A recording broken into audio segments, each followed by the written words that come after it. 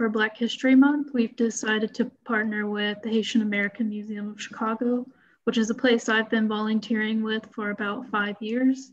And so I'll go ahead and introduce Carlos, who is the museum's current executive director. We also have Elsie Hernandez, who is on, and she is the founder of the Haitian American Museum of Chicago.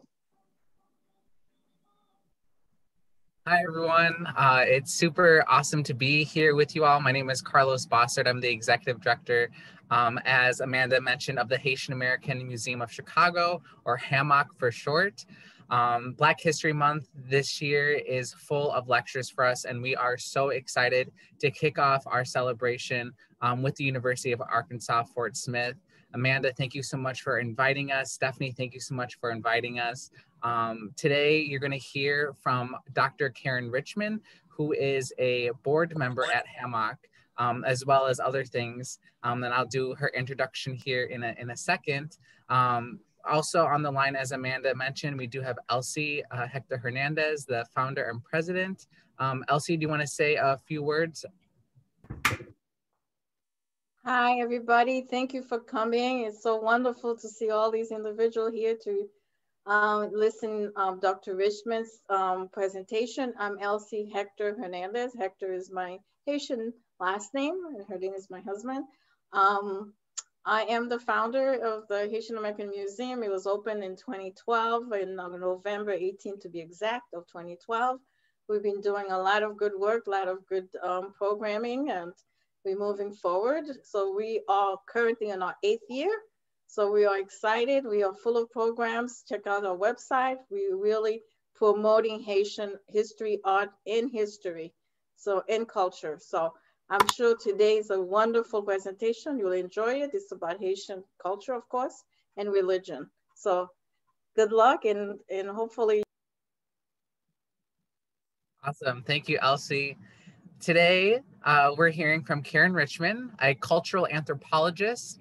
She is a scholar of Haitian and Mexican migration, religion, music, family, political economy, and climate change. She is the author of numerous publications, including Migration and Vodou. Richman co-edited a special volume on Haitian religion with Terry Ray in 2012 and won the 2009 Article Prize in Ethnohistory. She is a professor at University of Notre Dame, where she is director of undergraduate studies at the Institute for Latino Studies, a faculty in Romance Languages and Literatures and Anthropology, and a fellow of the EC Global Health and Kellogg International Studies Institute, as well as an affiliated faculty of Africana Studies and Gender Studies. Thank you, everyone, for being here. Dr. Richman, the floor is yours. Thank you. Thank you so much, Carlos. And now I'm going to share my screen. Right. Okay.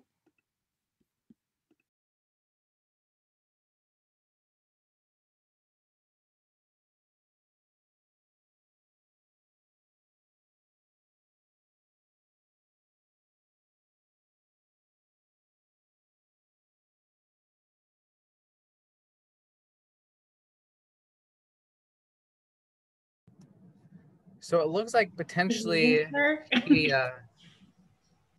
she exited the screen versus sharing her screen. We'll give her just a second. I'll get her on the line really quick to get her back.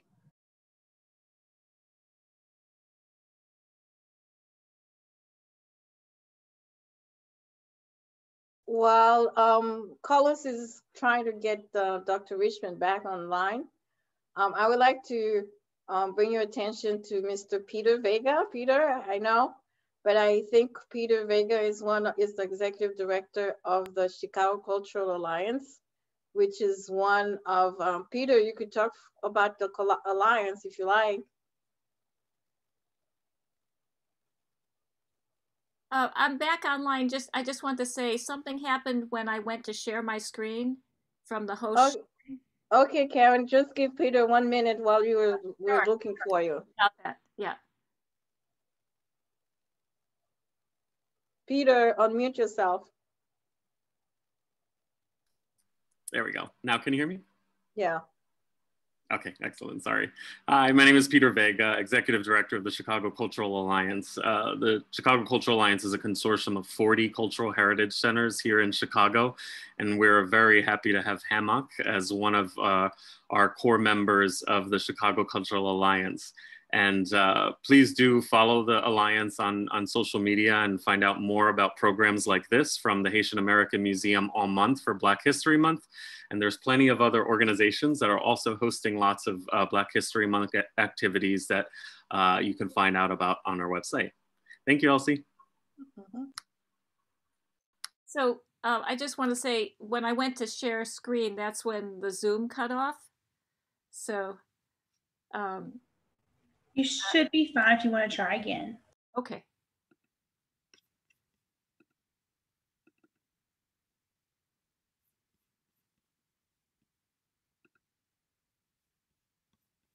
All right.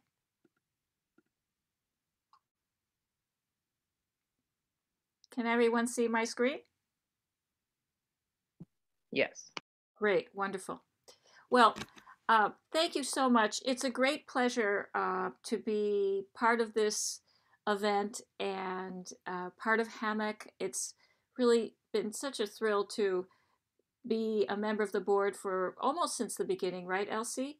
And we're just thriving under Elsie's leadership, and with Carlos coming on as our executive director, it's just such a marvelous time for us, and we have so much ahead of us too.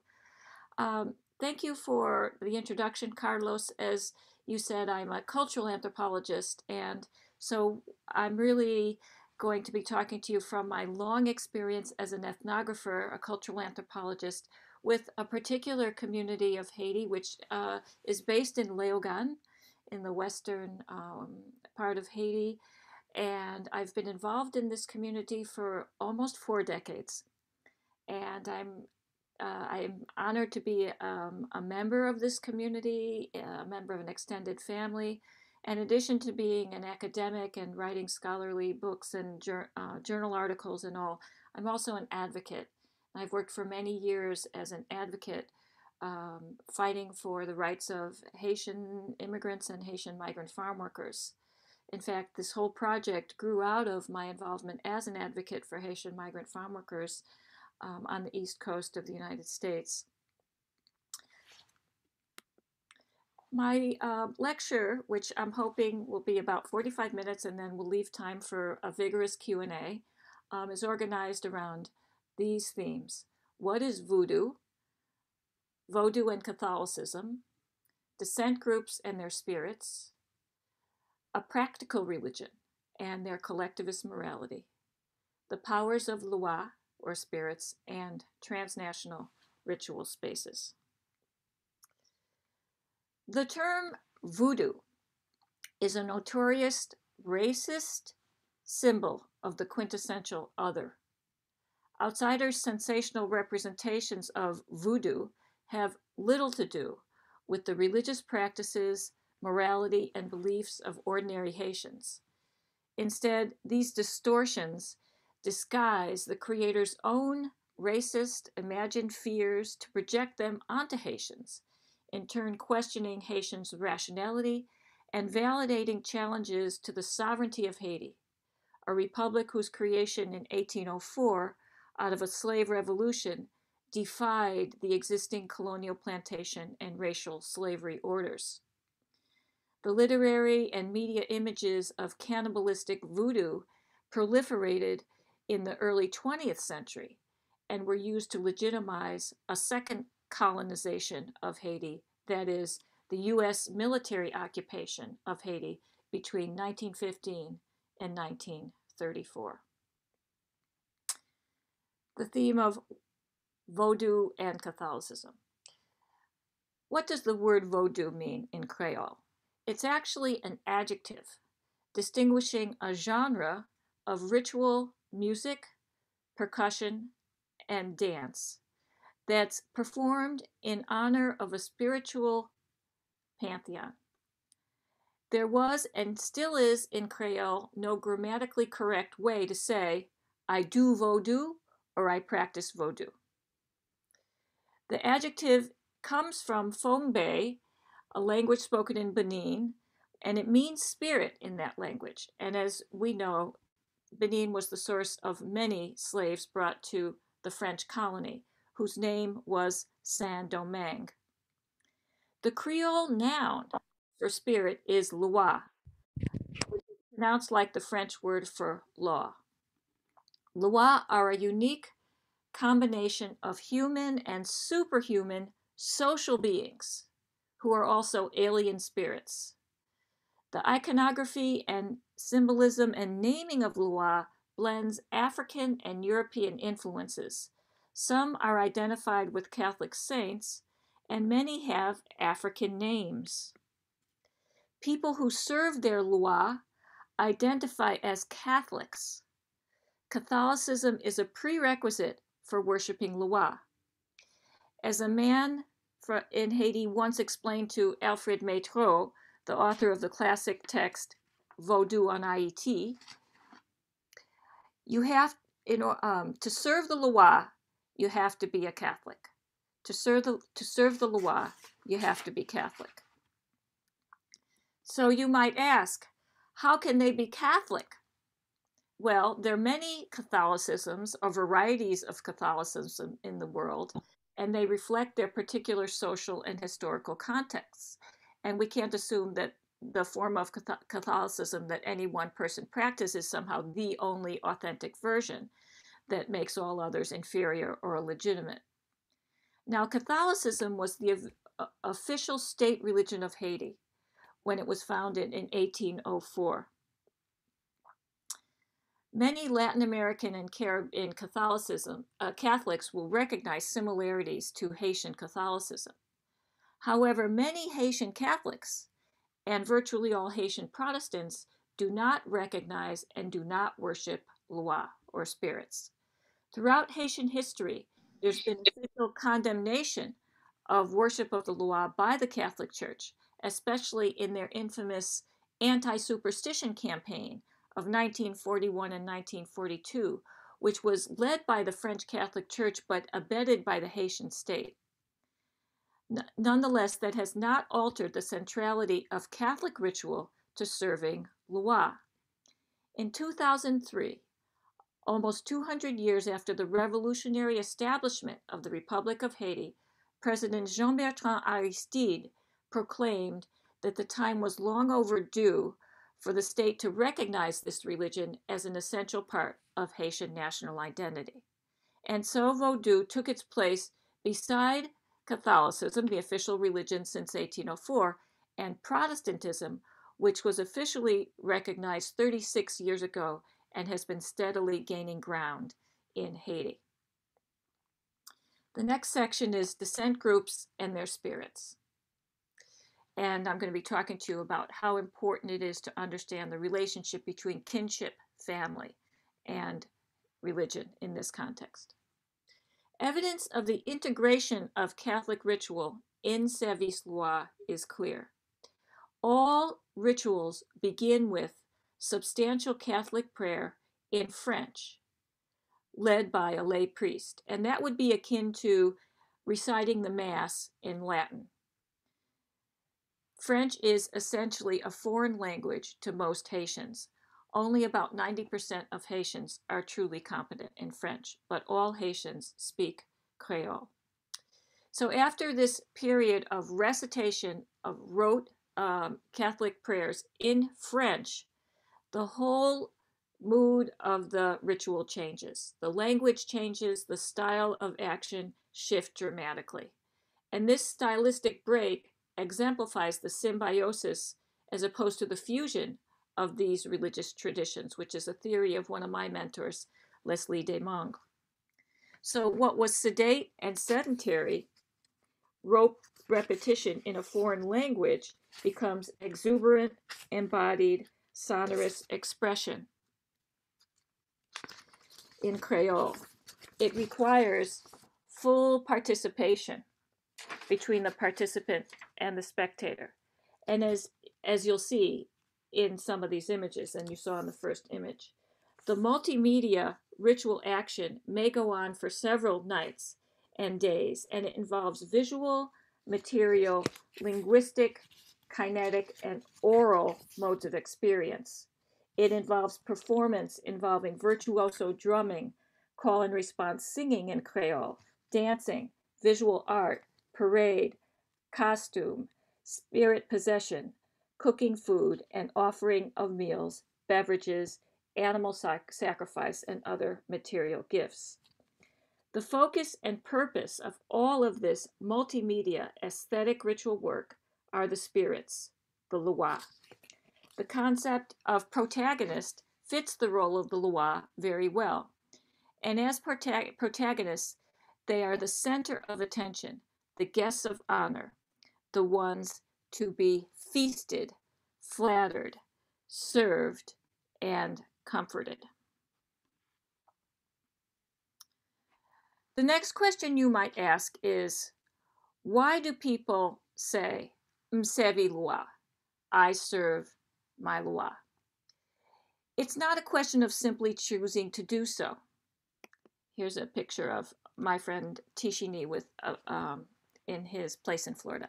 Lua belong to families, and persons come to their Lua through inheritance as members of héritage or descent groups, which were the primary social form of organization in the development of a free Haitian society.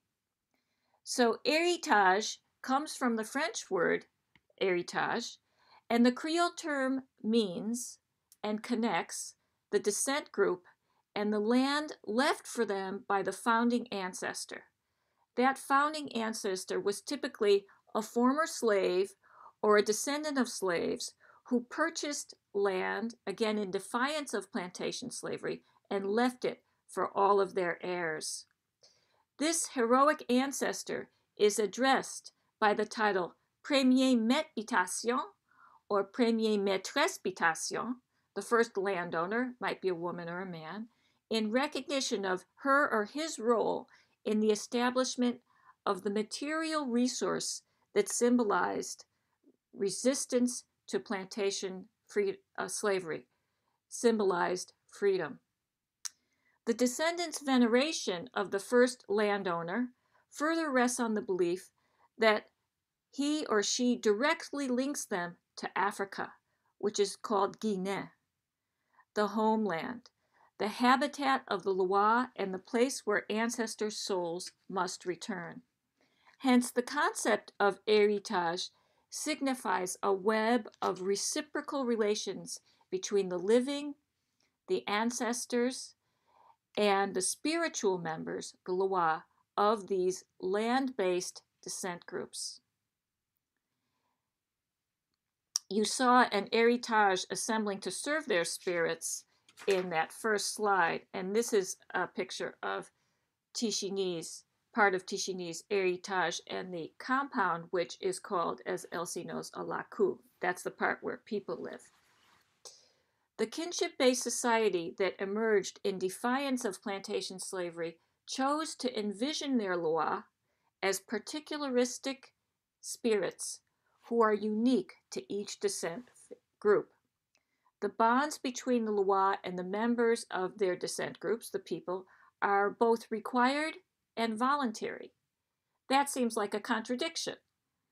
The way this relationship works is that the heirs may choose to ignore their relations with the Loa at their peril, but they cannot choose to worship any random Loa, that is, a Loa whose relationship they did not inherit.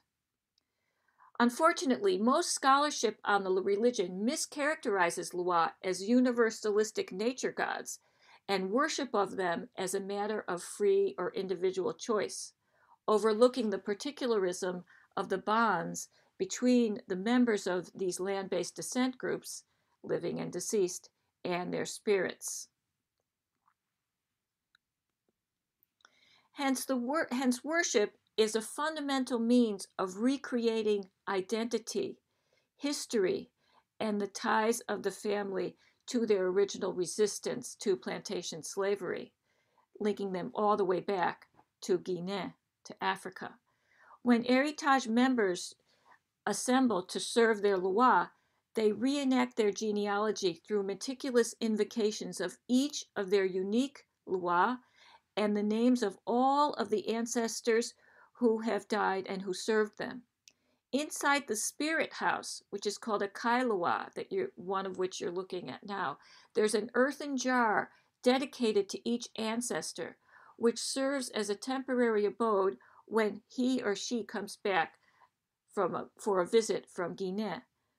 When a member of the family walks into their family shrine, they see, in a sense, a symbolic material record of their whole family history. The jars are akin to a wall of remembrance. Ancestors are the links to the spirits, the idea that they alone hold the keys to knowledge about how to serve the spirits serves to keep their memories alive. What is Service Loi about? As my mentor Karen Brown argued in her classic text, Mama Lola, a Vodou priestess in Brooklyn, answering this question begins with the Haitian concept of personhood. Haitians construe the person, the self, as a communal relation, not as an autonomous, independent, self-reliant individual. Personhood is imagined as a link and a bond within a thick interpersonal network. The person is not, indeed cannot be conceived of as the starting point of personhood. The individual cannot be conceived of as the starting point of personhood. Karen Brown writes that the religion gives its members, quote, identity, solidity, and safety in a precarious world through a thick weave of relationships with other human beings as well as with spirits and ancestors, unquote. This interdependent morality holds that the fate of any one member is inseparable from that of the group. Service Loi requires cooperation, intimacy, and sharing among kin, and is defined in opposition to the immorality of individual autonomy, privacy, and accumulation. The rituals create a stylized theatrical context for doing the moral labor of promoting reciprocity and disciplining individualism. The immoral opposite of Service Loi is sorcery. Sorcerers, motivated by radical individualism, envy, and greed, are believed to wield mystical techniques and powerful symbolic means to hoard wealth and destroy competitors. They allegedly work privately and in secret, and they represent the immoral opposite of all that is Service Loi. Service Loi is a practical religion. It favors immanence and instrumentality over transcendence and idealism. It demands an intimate, physical, material, embodied communication with the supernatural.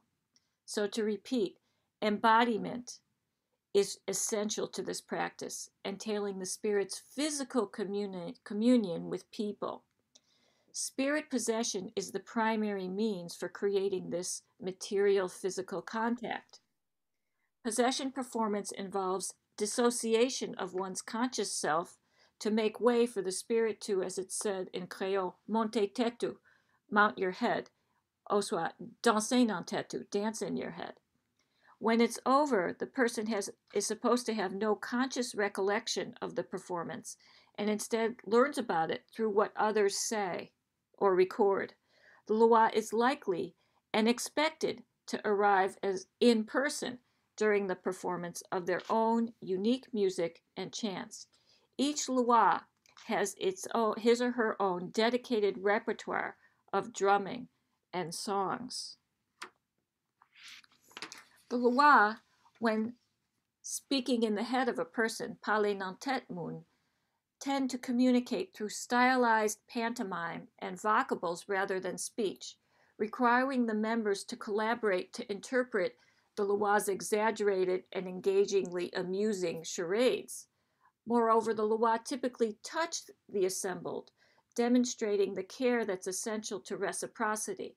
For example, the spirit may rub the members' heads, as you see in this image, or vigorously shake their hands, or dole out the sacralized food and drink directly into the mouths of the worshipers, demonstrating again the morality of sharing and reciprocity. In Haitian culture, social norms, in other words, the implicit rules of social interaction, enjoin direct confrontation. Causing somebody to lose face publicly can invite retribution and the use of sorcery. Possession performance provides a socially appropriate way to critique that antisocial behavior by inviting spirits to say what others dare not say in regular social contexts. Hence, when the Loa communicate about inevitably involves the work of reciprocity, both the onerous demands of perpetuating sharing and helping others and the benefits of community and social cooperation. The spirits may address a variety of tensions going on. For example, the drama of the negotiations leading up to the ceremony. Or they might draw attention to those who are derelict in the fulfillment of their duties to the spirits and to other people. They might ridicule antisocial behavior and expose latent interpersonal conflicts that threaten the interdependence of the community. The overarching metaphor for interdependence in the heritage is feeding. Food, of course, is a powerful symbol everywhere, and it's ripe for myriad varieties of symbolic imagery. In this particular society, food is especially loaded with meaning. Haiti rose out of the ashes as the only successful slave revolution in this hemisphere, in defiance of the sugarcane plantation slavery system, to become an independent society of small farmers who produce their own food, of fishermen, and of Machan and Madame Sarah, higglers, women traders, who sold the food. Feeding represents relationship. Feeding represents relationship, and in this context, it's the relationship between people and their inherited Loa that's represented by the reciprocal exchange of feeding for spiritual protection. To serve, sevi, the very word for worship that we said earlier, connotes providing food. And in addition, the word for ritual is a manger Loa, a feeding of the Loa. So again, the way to say I worship is msevi Loa, I serve Loa, with the implication that it's what the Loa like to consume. And the word for a ceremony is a manger Loa. So dominant is the symbolism of nurture or feeding that extends to the classification of spirits. The personalities of Loa are differentiated by their particular tastes in food and drink. Ritual labor demands exact adherence to these gastronomic distinctions. Appetite indicates spirit temperament. So when people want to talk about a Loa being displeased, they don't say Loa fâché. They don't say the Loa is angry. They say Loa grand goût. The Loa is hungry and needs to be fed. The challenge of satisfying the hard-to-please, persnickety spirit's appetite is another metaphor for the difficulty of maintaining reciprocity between these very human spirits and very imperfect human persons, which again is just a larger metaphor for the relationship between persons. This process typically drags out over months or even years until the kin group can muster the resources to procure, prepare, and present the requisite feast along with all of its attendant prayers, music, dance, and so on. So looking at this image here, anybody within this community or this system would know exactly which Loa was being served just by looking at this table. And if they saw this one, they would know it was a different type of spirit. So you can see the extent to which the spirit's particular tastes in food and beverage, color of food, texture of food, etc., is absolutely essential. Now, the Lua are thought to consume the food, the spirit of the food, the invisible soul of the food. We know when a successful feeding occurs because the spirit, having been invited to journey all the way from the spiritual homeland of Guinea, Africa, to arrive in person, that is, in possession performance, to mount a member, right, mount their head, and accept the kin group's copious gifts of prayer, honorific songs, drumming, dance, etc. The Lua are thought to consume the soul of the food of the dedicated offerings, and then the people can share the substance. In addition, the Lua, who may arrive individually or in small groups depending on the kind and size and purpose of the ritual, they typically commune with and entertain their hosts by performing virtuoso dances, daring physical feats, and humorous antics. So again, just to remind you of how much this overarching metaphor of food is also a language in and of itself for distinguishing the different Lua. The next part of the lecture is the powers of the Lua.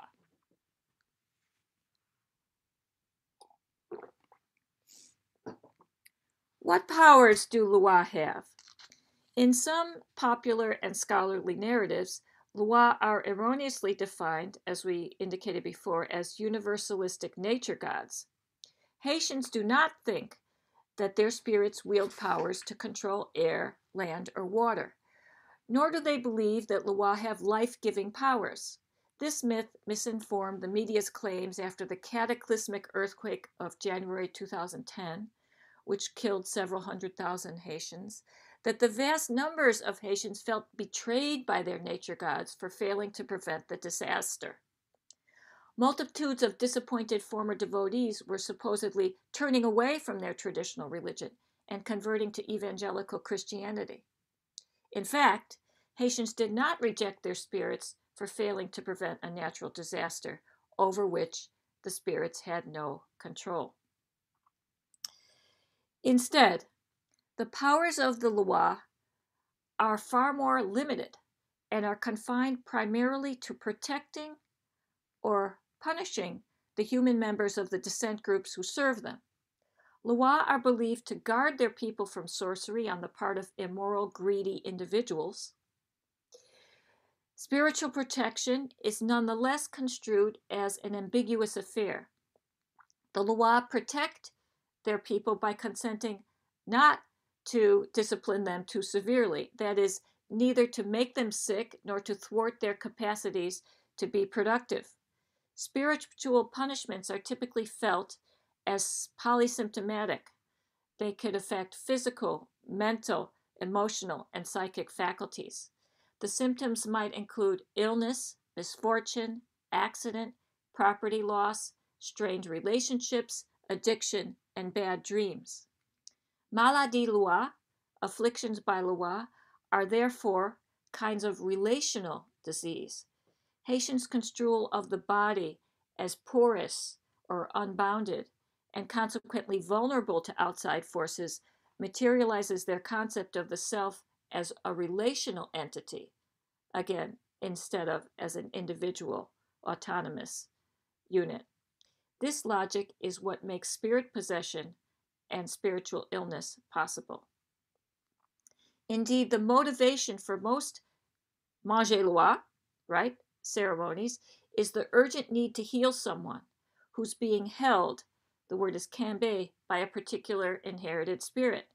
Knowledge of the sick person's heritage genealogy, which is recreated at all major rituals, as you heard, is essential for divination to reveal the identity of the aggressing Loi and learn the spirit's specific ritual requirements for releasing the sick member.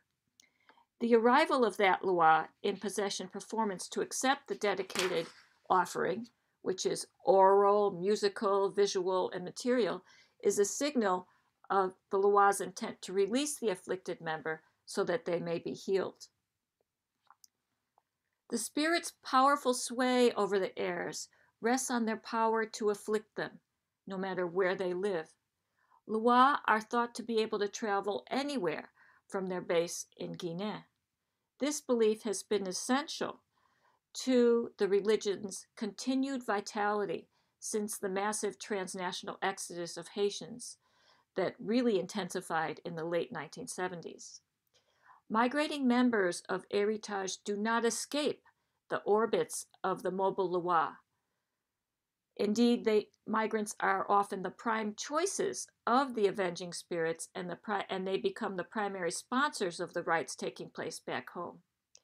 And the further conviction that the only appropriate place for a healing ritual is on the family land back home is an even more powerful factor that keeps migrants tethered to their spiritual anchors in Haiti and through Haiti all the way back to Guinea.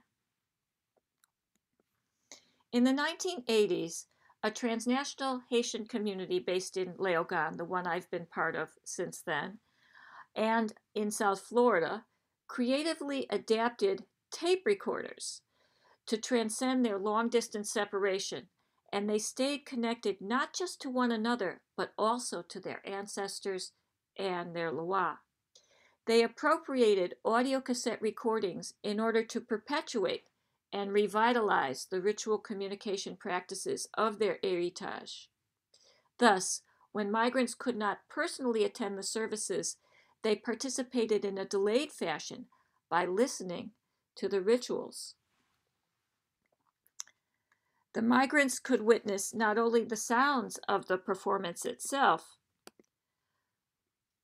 drumming, singing, prayers, and chatter, but also the voices of narrators like what you see in this picture that you saw at the very beginning, and hopefully it makes more sense to you now.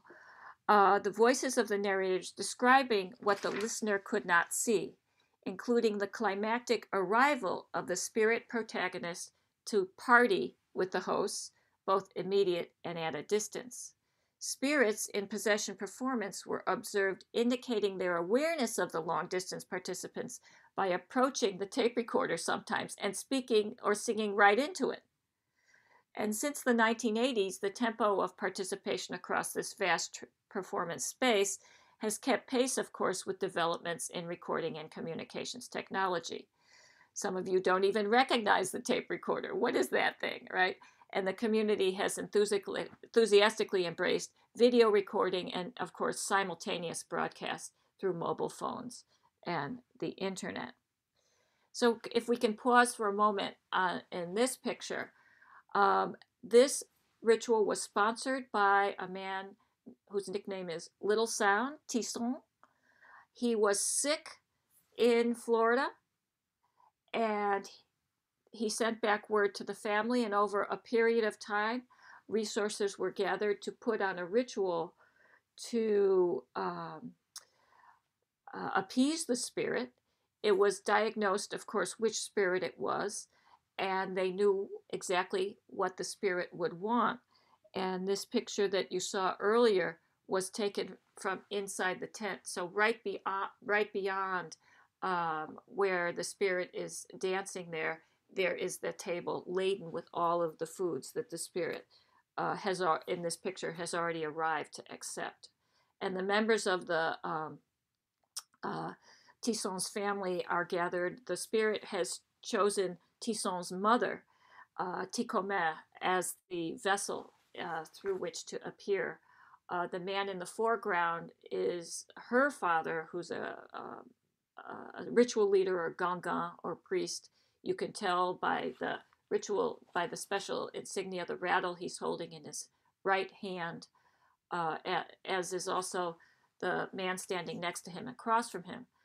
And then behind, to the rear of the spirit inhabiting Ticomé, is Tisson's stepfather, who's speaking into a cassette recorder. And he is narrating the flow of the events for the absent sponsor so that he can participate vicariously in this ritual when he receives the tape. So this is one of the, just one moment in this ingenious way of adapting what now looks like primitive recording technology to the exodus of people and their new transnational lives. So to conclude, Haitians' vernacular religion is a decentralized, heterogeneous system organized around local kin groups that trace their identities to resistance to plantation slavery, economic freedom, and ownership of land. Members of ritual units include the living, ancestors, and inherited spirits, or Loa, whose powerful sway stems from their ability to afflict members wherever they reside, including abroad. The only remedy is collective ritual involving food offerings, Catholic prayer, spirit possession and performance, music, dance, parade, and animal sacrifice. The embodied performance promotes reciprocity and disciplines individualism's threat to the unit's social and moral life. Unfortunately, outsiders' exotic images of voodoo typically confound the system of service loi with sorcery, its polar opposite. In racist movies, graphic arts, comics, narratives, music, and text, this key distinction is collapsed, and the whole complex system is reduced to immoral acts. In these racist visions of the people who pose the greatest challenge to plantation slavery to date, these fake images of voodoo usually portray the heroic descendants of the revolution as greedy, depraved, sexual deviants, and cannibals, everything they're not. I hope that this talk has given you a few tools to combat these images and has deepened your understanding and respect for the complex, intricate, interdependent moral system that Haitians call service loi. Absolutely fantastic, Dr. Richman. Thank you so much for that. Just, I think the thing that really sticks with me and that you just kind of touched on too is kind of Western culture's look at what voodoo is, and me, being at the Haitian American Museum of Chicago, I'm consistently and constantly learning. And this was something, and this is a topic that I think is extremely powerful for myself, but then also, to share that knowledge, because it's, like you said, the complete opposite of what Western culture thinks it is. And that picture that you just had up, I think that's a really great picture of just everything that you're talking about, the instruments, the tapes, the loi, the offerings, everything. So I think that's really great. Thank you so much for sharing your experiences and your knowledges, some really great visuals too. I think it'd be really interesting to hear one of those tapes, sometime, just to hear how it's being transcribed and translated to family members and folks who aren't able to be there at that point in moment. Well, my book, actually, I was one of the first to produce a CD along with the book. So the book came with a CD. And when the book was republished 2 years ago, there are links to the internet. You can hear them all. Yes. Okay. I think we'll have to find those, and we'll send a follow-up email so everyone can check out the book. You can check out the recordings. Thank you for all of that. We do have about 15 minutes just for some Q&A. If anyone wants to put some questions in the chat, I will kind of moderate this and relay the questions.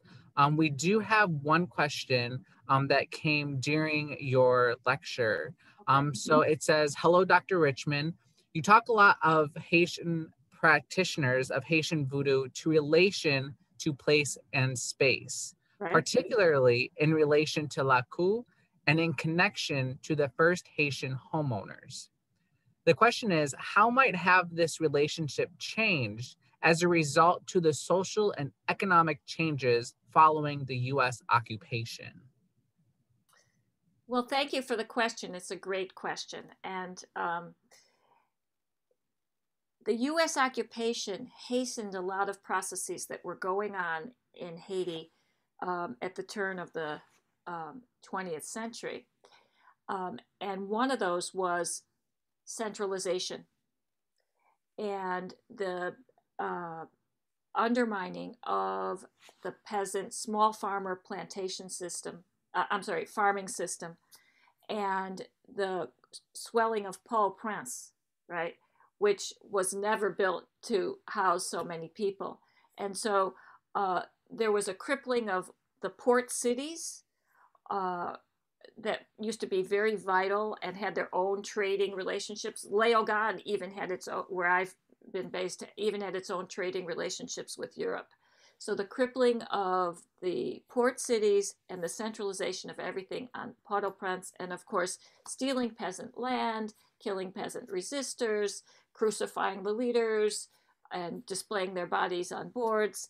All of this led to rural-urban migration and people having to leave their family lands and also being dispossessed of their family lands. So it was a variety of processes. And all of that, of course, intensified with Americans insisting on importing food. So yet another challenge to the small farming system was importation of foods that would undermine peasant production. All of that has intensified. And let's just say plainly, the US has never let go of its neo-colony, right? Haiti's a de facto colony, and these processes greatly intensified. So one of the things that you see developing, and I've written about this elsewhere, and this is one way in which my work complements and contrasts with that of my mentor, Karen Brown, is that in the urban setting, people set up a congregational form of worship that some people have referred to as temple Vodou. So there were cult centers or temples set up in the capital where you could join based on your relations to the other people in the temple, maybe the leader, the ungan or the mambo, if it was a woman, and it wasn't based on kinship. It might be overlapping, but it wasn't based on an heritage, a descent group. And so that's really a congregational form. And that, of course, became very well adapted to migration, right? So from one city to a huge city. And so what we saw in New York and what Karen Brown described with Mama Lola is the beginning of temples in New York where people could serve the Lua. And I highly recommend the film Legacy of the Spirits, made by another Karen, all of us are Karen Kramer, which features people who have set up cult centers in or temples in New York. And the membership of these temples often involves non-Haitians, other Caribbean Americans, etc. So one of the creative responses then was to move toward congregational Vodou. And what's really interesting there is that you do have more of a choice in the Lua that you share, that you share relationships with, because it's not based on these landholding descent groups. Nonetheless, the idiom of family becomes very important. So these temples are referred to as houses, and people who become initiated or become members of them refer to one another by kinship terms as, well, they call themselves petit kai, like children of the house, and they'll refer to one another through kinship terms like sister, brother, cousin, etc. Very interesting. We do have another question that just came in. It says, "Hi, Dr. Richman. Thank you so much for your beautiful lecture," with a happy smiley face. "What do you think has contributed to the misrepresentation of Haitian culture involving voodoo and religion? How can we rejuvenate its imagery?" It's fundamentally because Haitians dared to do what one person called the atomic bomb in the late 18th century, which was that they revolted. And I see Leslie Ballon-Gobert is on here, and as Leslie knows too, Saint-Domingue, the colony of France in the Caribbean, it wasn't the only one, but it was the biggest, represented 1/4 of France's wealth at the time. And France was the most powerful metropole at the time. And unimaginable that the slaves would blow the whole thing up. They've never been forgiven for that, right? they've never been accepted, and Haiti was isolated for much of the next century. The U.S., which should have been an ally, right? Because the U.S. was the first independent nation state in this hemisphere. Haiti was the second, only a quarter century later. But instead of forming an alliance, they helped lead the isolation. Why? Because this country was predicated on owning black slaves, right? And our president at the time was a slave owner. So that's why Haitians never get a break, because the hegemonic white controlled world has never forgiven them and is afraid. Yeah, that's a very good point. How do you think we can, like, I guess the second part of the question, how do you think we can rejuvenate? What can we do, as learners, as educators, as scholars, as people to help, make the image of Haitian voodoo, I don't want to say more accepted, but just rejuvenate and make it more in a positive light? Well, I think it's two things. One is knowledge is power, just understanding all of this, and respecting people and asking them what they believe. I mean, were Haitians ever asked if they thought the Loire could have prevented the earthquake?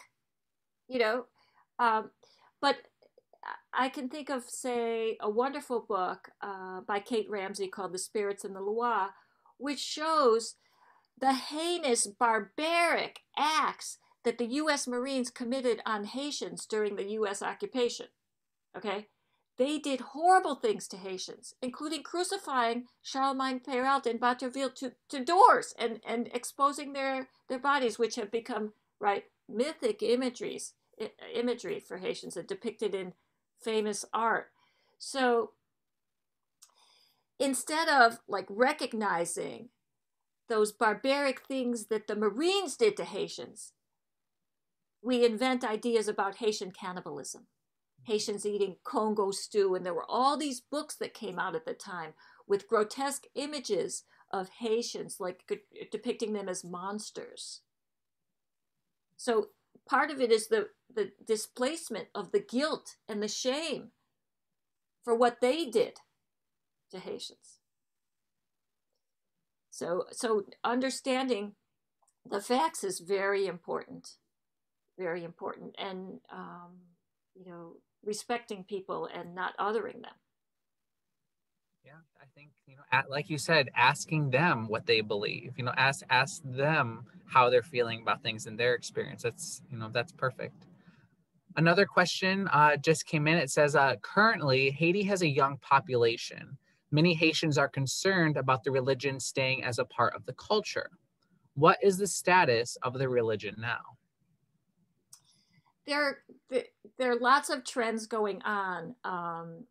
One that's dangerous for Sévis Loire is the widespread range now of evangelical Christianity, which if you convert, the first thing you have to do is literally destroy any sacred objects that you have in public. So it's predicated on an absolute disavowal. And this is the trend toward even fundamentalist Christianity is widespread in the world. And in Haiti, it's increasing dramatically. You can't, in Léogâne, you can't really be anywhere without hearing Protestant services, prayers, and all of that, which are beautiful in their own right. But it's really ubiquitous now, and it is defined absolutely against, right, in denial of these practices. So some people think that there are well over 40% now in the Haitian population, and among Haitian migrants, it's even higher.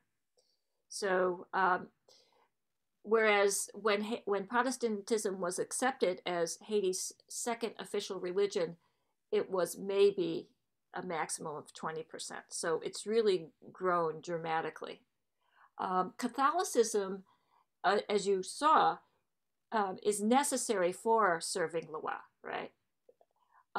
But it would be an absolute mistake, as I said, to assume that all Catholics serve Loa, right? There are many Catholics who are Franc Catholique, right? They're straight Catholics. They don't serve their Loa. They didn't inherit Loa, etc. So that's one of the key trends that's going on now. So one of the positive things too is there are many people who serve their Loa who are forming organizations and recording and preserving practices, and they're using contemporary technology to do this.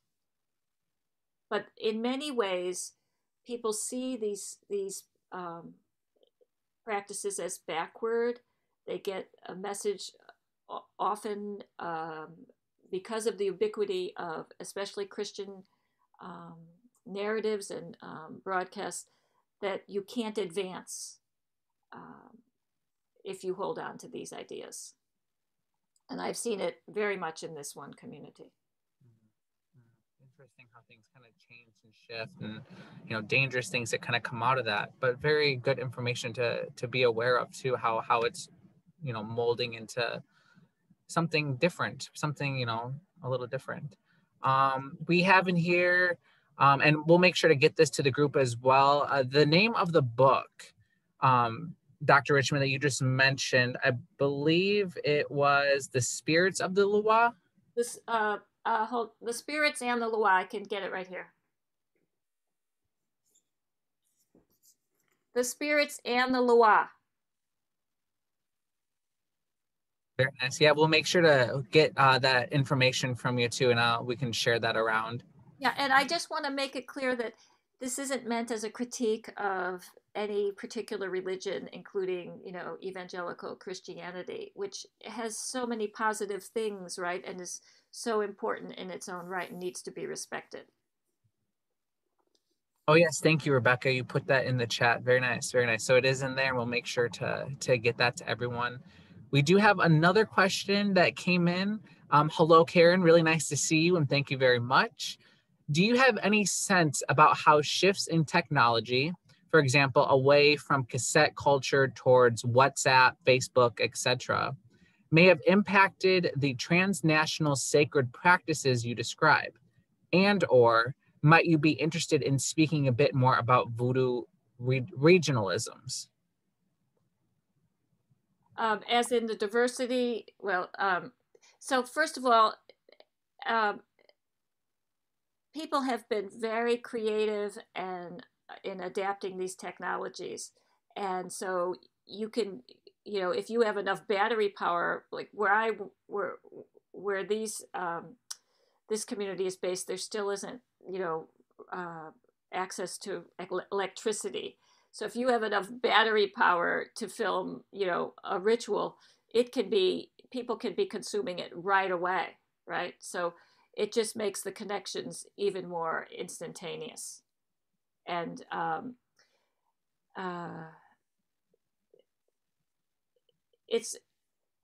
would say that it has extended the worship. It's definitely extended the ritual space. About Vodou regionalisms, if you mean by differences of practice, I think that the New York versus Florida example that I gave is very relevant here, because the community that I'm talking about that still owned their own land, right? When they came to Florida in the late 70s and early 80s, they didn't set up temples in Florida. They didn't endeavor to do that, but they extended their ritual practice based on the idea that the spirits had to be served, could only be served on the family land back home. Whereas those who were already divorced from land, who were already urban migrants, right, like Mama Lola, adapted that practice of the congregational form to city life in New York. Well, thank you, Dr. Richman. Thank you all for being here. We are at 4 o'clock, and we just want to be mindful of time. I really quickly just again want to thank Dr. Richman for being here today and sharing all of her information and experiences. We'll make sure to get some resources out, some links to her book. Check that out. And I'm super excited to look at that myself. I do also want to thank Amanda and Stephanie from the University of Arkansas Fort Smith for allowing us to be in collaboration with you for Black History Month. And hopefully we can do future things and programs. And thank you everyone for being here as well. I am just gonna put a quick plug in for some of our upcoming events this month. So today was Haitian Vodou Spiritualities, the kickoff to 4 lectures that we're having at HAMOC virtual lectures. The next one is on Friday, February 19th. We are talking about the power of oral histories with Dr. Courtney Joseph, who donated her oral history dissertation research to HAMOC last year, and we're working to get those available to the public to share with everyone. Also on Sunday, February 21st, we have a lecture with Dr. Cranston Knight on the Rwandan genocide. Really much looking forward to that part of Dr. Knight's lecture series here at HAMOC for 2021. And then lastly, on Thursday, February 25th, there is going to be another collaboration with DuSable Black, oh my goodness, I want to think, Black Heroes Matters, which is honoring John Baptiste Point DuSable, featuring HAMOC founder and president Elsie Hernandez. So we are much looking forward to that as well later this month. Amanda, I'll pass it off to you and we can wrap it up. Well, I want to thank you guys for coming and doing this with us for Black History Month. And I think Stephanie put in the chat the upcoming events for Black History Month at UAFS. Lots of thank yous in the chat too. Thank you, thank you, thank you. I love it. Very good. Well, everyone, have a good rest of your afternoon. If you do have any further questions, comments, anything, feel free to reach out to the museum at info@hamoc.org. We'll get Karen's contact information as well if you want to reach out directly to her. But yeah, thank you again. University of Arkansas Fort Smith, thank you all for being here and have a good rest of your day. Thank you.